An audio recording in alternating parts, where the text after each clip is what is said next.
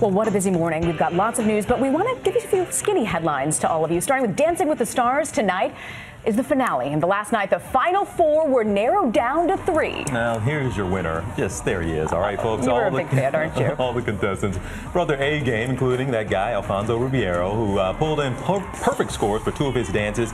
Even brought out some tap shoes. Look at this. That was his second dance of the night. Sadie Robertson had the fan favorite performance of the night, maybe a nostalgia-inducing send-up of the Super Mario video game. She danced as Princess Peach, and her partner Mark was Mario, of course. But after all the power-packed performances, there could only be 3 going to tonight's big finish.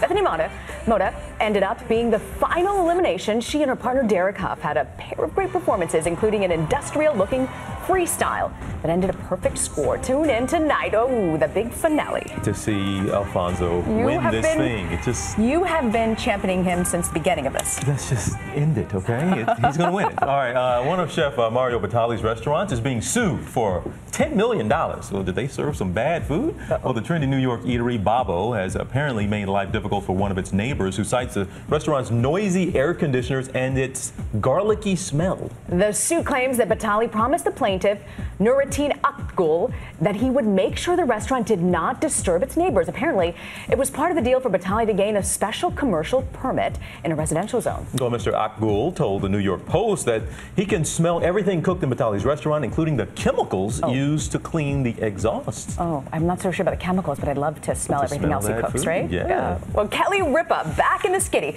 for her parenting methods. Know how I love her parenting methods. Applauded by fellow parents who never get things like social media growing up. Yes, in an interview with People magazine, Ripa discussed the issue of how her 13-year-old daughter Lola wants more privacy.